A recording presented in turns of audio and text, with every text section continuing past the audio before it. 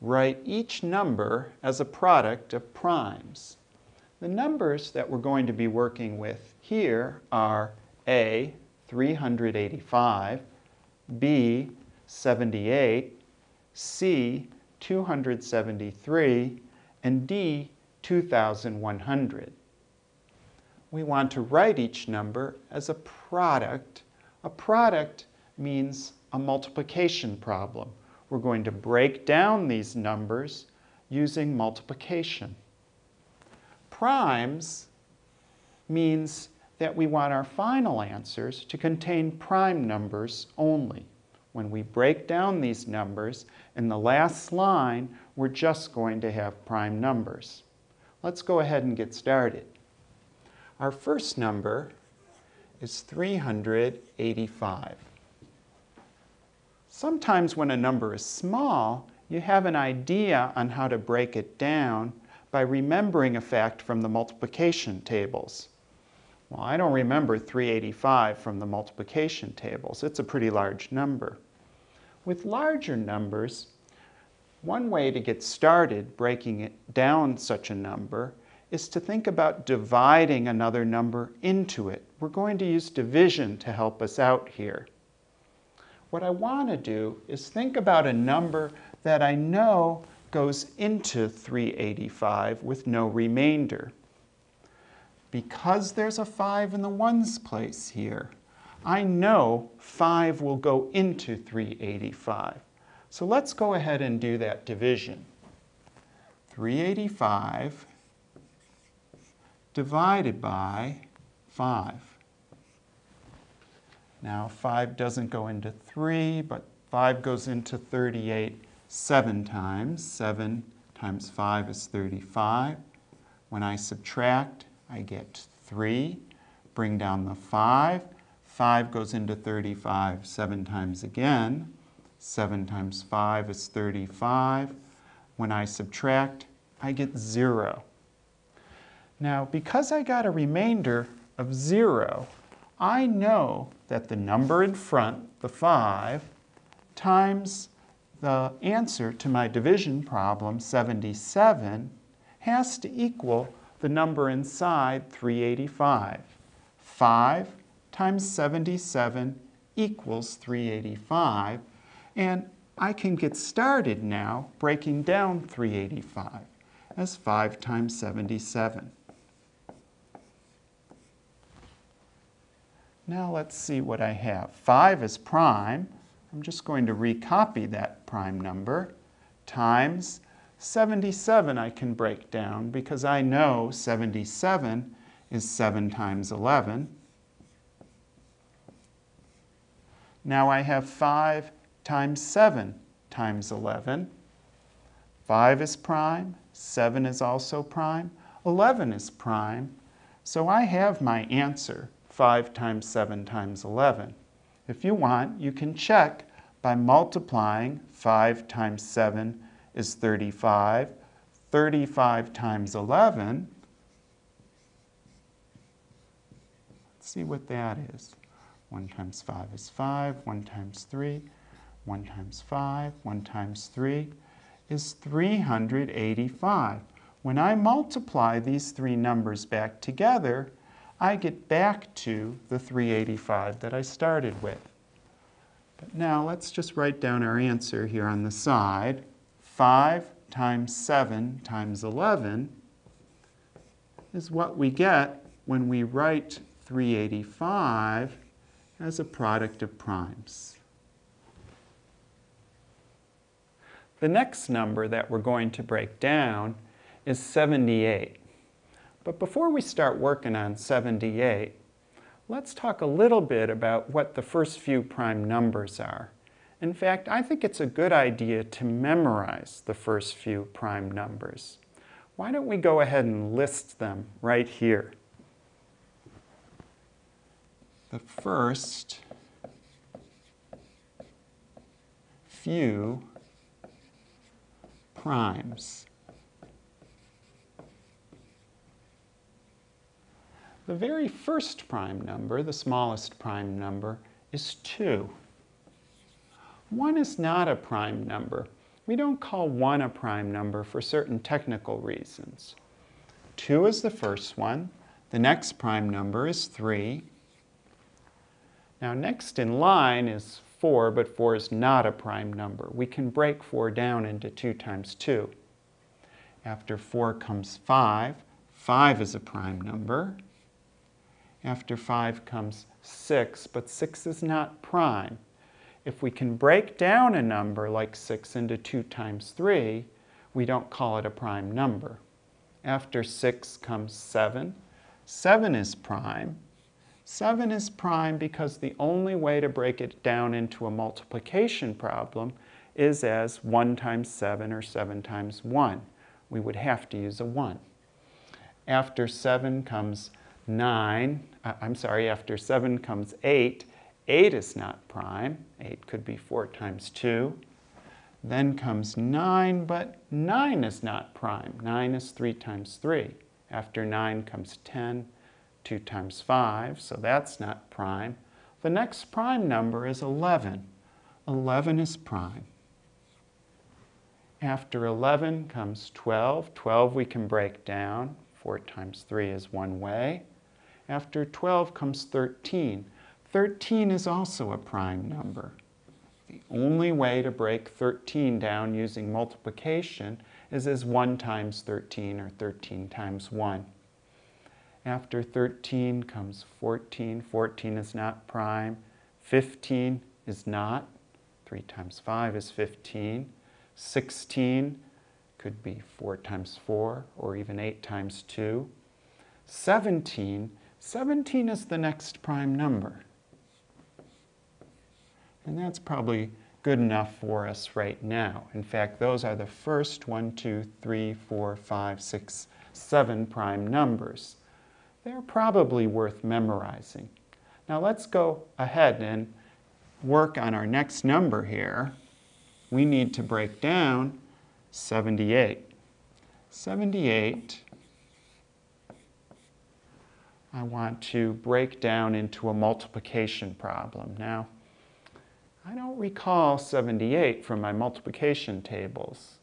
9 times 8 is 72. That's close, but not good enough.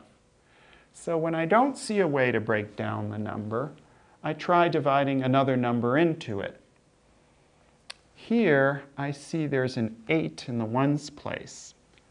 When I see an even number in the ones place, like a 0, 2, 4, 6, or 8, I know I have a number that's divisible by 2.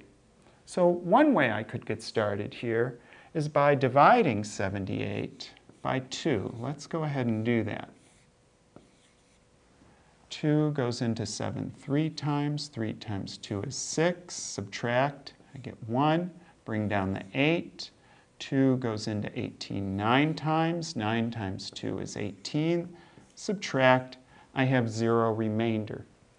Because I have remainder 0, I know 2 times 39 is equal to 78. I can write this as 2 times 39. Now I want to continue here. The 2, I just recopy since it's prime, times, can I break down 39? Now, I know 2 will not go into 39 because it does not have an even number, a 0, 2, 4, 6, or 8 in the ones place. But maybe there's another number that goes into 39. Can you see how to break down 39 right now?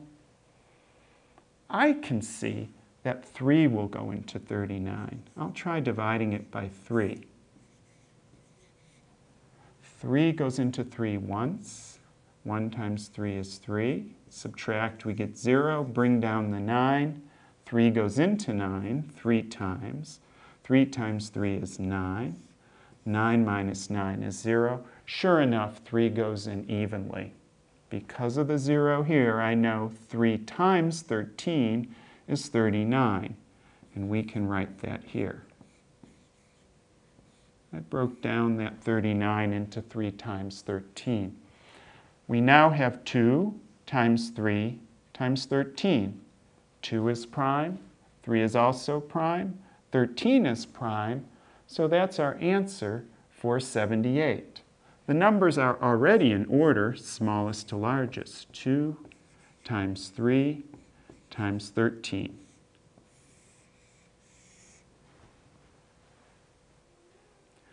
Now let's take a look at our third number, 273. We want to try to break down 273 using multiplication.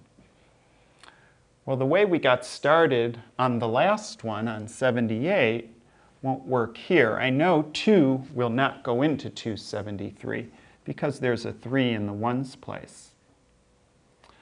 I want to find a different number that will go into 273.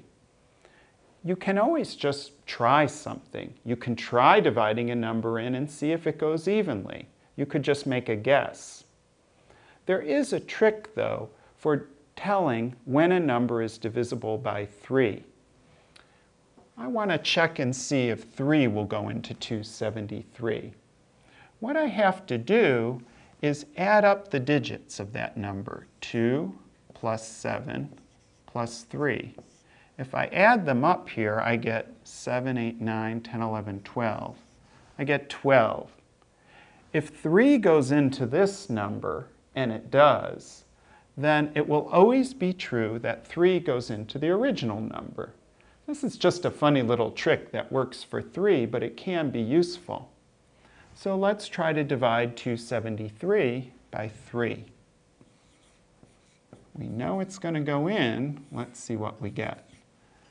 3 doesn't go into 2. 3 goes into 27 9 times. 9 times 3 is 27. Subtract, I get 0. Bring down the 3. 3 goes into 3 once. 1 times 3 is 3. Subtract, I get 0. So what I got here to get started is 3 times 91. 3 times 91 is 273. Okay, let's see if we can go further. 3 is prime. Can't do any more with that. Times, now what about 91? You know, if 91 was a prime number, we'd be done. But it's not so easy to tell if a number is prime when it's as large as 91. I gotta try dividing numbers into it and see if I can find a number that will go in evenly. We know 2 won't go into 91 because it's not an even number. It doesn't have a 0, 2, 4, 6, or 8 in the ones place. Does 3 go into 91? I could try our little trick where I add up the digits. 9 plus 1 is 10. 3 doesn't go into 10, so I know there's no way 3 would go into 91. When you're trying to divide numbers in, it's a good idea to just try the prime numbers. So 2 didn't work, 3 didn't work. The next prime number is 5. 5 won't go into 91 because 5 only goes into numbers that have a 0 or 5 in the ones place. Our next prime number is 7. Maybe 7 goes into 91. I don't know of any trick for checking 7 other than just going through the long division. So let's go ahead and divide and see what we get. We're going to take 91 and divide by 7. 7 goes into 9 once. 1 times 7 is 7. Subtract, I get 2. Bring down the 1. 7 goes into 21 3 times. 3 times 7 is 21. Subtract, I have 0. So sure enough, I can break down 91 into 7 times 13. So I now have 3 times 7 times 13 is 273. 3 is prime, 7 is prime, and 13 is prime. So we're done. We have our answer. We've written 273 as a product of primes.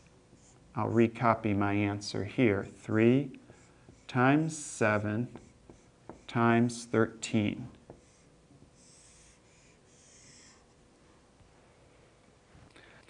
We only have one more number to break down here, 2,100. Let's go ahead and do that one. That's actually the largest number that we've worked with today. 2,100. The funny thing is, though, even though this is the largest number we've seen so far today, it's probably going to be the easiest one to work with. What makes this number a lot easier to work with are the two zeros on the end. We have a 0 in both the ones place and the tens place. When a number has two zeros in those positions, we know it's 100 times another number. And it's very easy to see what you multiply by 100 to get 2,100. If we just cover up those two zeros, I see 21. I know that 21 times 100 is 2,100. So I was able to break down this number, at least I was able to get started breaking it down without too much trouble because I was able to find that 100 so easily. Now let's keep going. I still have smooth sailing here because 21, I know from the multiplication tables, is 3 times 7. I can break down the 21. The 100 I can break down as 10 times 10. There are many ways to break down 100. That's just one way. I'm only going to use that one way here. Now let's keep breaking numbers down if we can. 3 is prime, 7 is prime, but the tens are not, so I have more work to do. I'll recopy the 3 times the 7. Once again, let me remind you that these little lines are not necessary. They're just lines I like to write down to help me keep track of where the numbers are coming from. But you can leave the little lines off if you don't want to write them. Times, break down 10, that's 2 times 5. Times, now I have another 10 here. I have to break that down separately into another 2 times 5. I have 3 times 7 times 2 times 5 times 2 times 5. Those are all prime numbers, so I know I've written 2,100 as a product of primes. I'm going to rewrite my answer one more time with the numbers in order from smallest to largest. 2 times that 2, there, the 2's first, then the 3, then the 5's, and then the 7 times 7 on the end. 2 times 2 times 3 times 5 times 5 times 7 is 2,100 as a product of primes. We have quite a few primes there. Let's sum up our answer over here. 2 times 2 times 3 times 5 times 5 times 7. And there, we're finally done breaking down these four numbers.